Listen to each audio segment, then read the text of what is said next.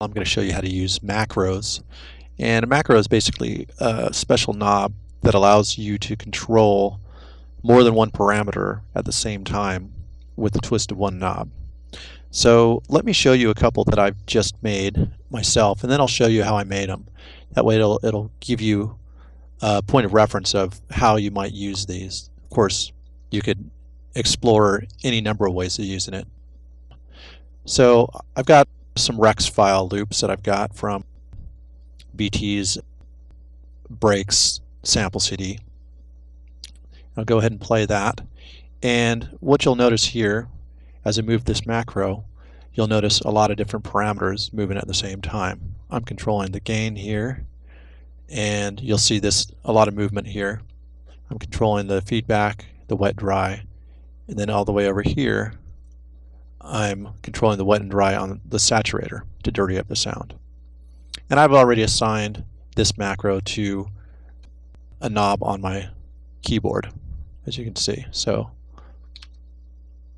let me go ahead and play the loop and just show you how I'm using it to affect this.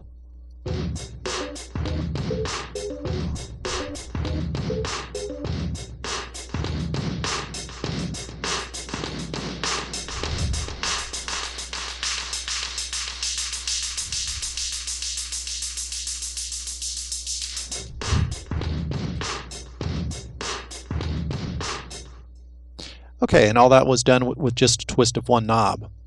And now, as far as using an instrument, you might want to control more than one parameter on a synth. With this macro that I made here for this instrument, I'm controlling the resonance, the cutoff frequency, and the LFO all at the same time.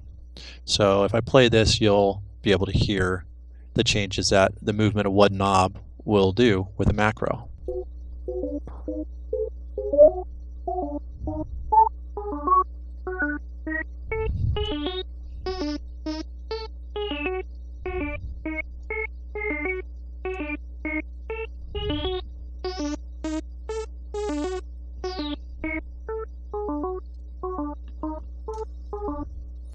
Just like so. So that's why you would want to use a macro. Now let me show you how I approached making this. In order to use this, you need to drag in either an instrument rack or an audio rack into your track. And you can find those here in your audio effects. It's the very first parameter you'll see is audio effect rack. And in your instruments, you'll see it right underneath the drum racks. Now, in order to assign different parameters to your macro, it's really easy.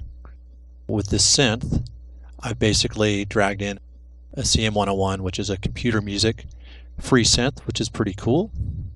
And you hit this little triangle here to open up all the parameters. Then you're going to click your MIDI map, or map mode rather, map mode. And it shows that these are already assigned, but the way I assigned them, let me just go ahead and click on this so that you see.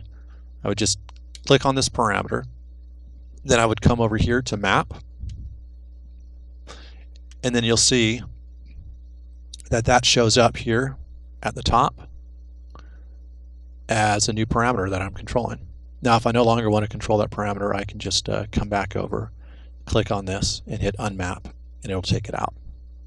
So I'm controlling the cutoff frequency, the resonance, and the LFO over here. So I've clicked on each one of those and clicked on map. You got to do them one at a time. And then up here, you can actually control the parameters. So the cutoff frequency, I start it when the macro is at 0. The cutoff frequency starts at 0.58. And then when the macro is maxed out at 127, that maxes our cutoff frequency to 100%.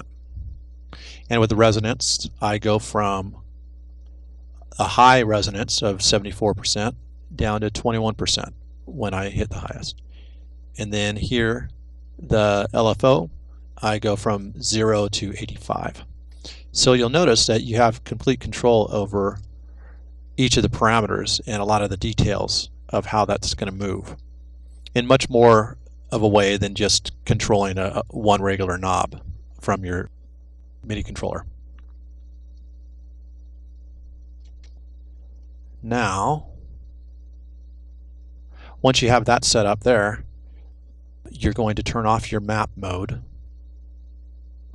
and you're going to assign this macro to a MIDI knob on your controller. And you're simply going to do that. I've shown you this in another tutorial, but just so you can keep with me, you're going to hit MIDI here. Then you're going to click on the macro you want to control, twist the knob,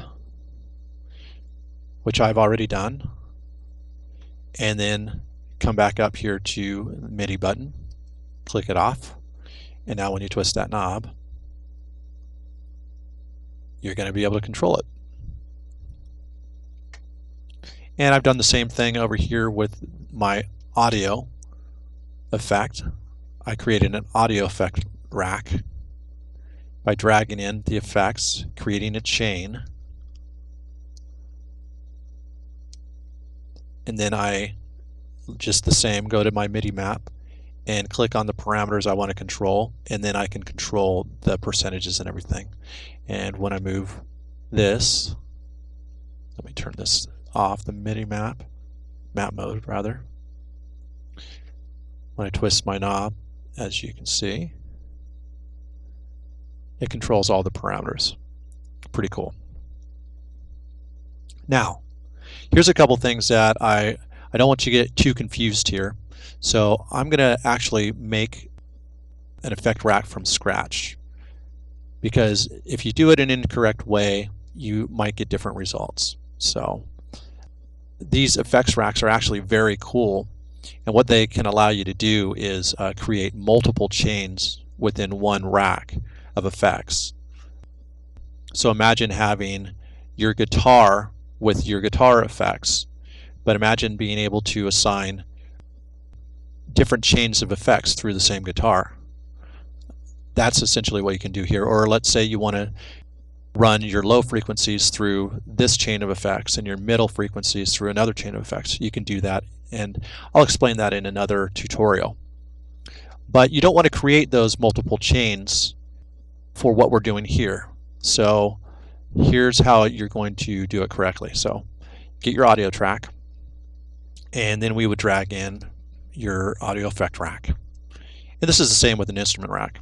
I'm going to go ahead here and open these up just by clicking and highlighting these. And then I'm going to drop the first effect into this window. So doesn't really matter what we drag in. Let's just say we want a chorus, so I would drag a chorus in. Now, the thing you don't want to do is grab your next effect and drag it into here, because that's going to create a new chain. So now you've got two different chains. So I'm going to go ahead and hit delete and delete that. Instead, once you've created your first chain, you're going to want to drag your next effect all the way out and put it next to this, not on the outside, over here. If you're over here on the outside, let me drop that there. If you see a separation there, that means that it's not part of the chain, and it also means that it won't be able to be controlled by a macro. So make sure that you drag that in, and you can notice that you're doing it right because this little line right here will darken. So just drag it in like so, and drag it next, and so forth. So that's how you create a chain in your effect rack or your instrument rack. It's the same thing. And then from there, you would go to your map mode and decide what parameters you want to do. I just didn't want you to get confused by making a bunch of different chains and understanding why they weren't working the way you expected them to. So go ahead and play with that.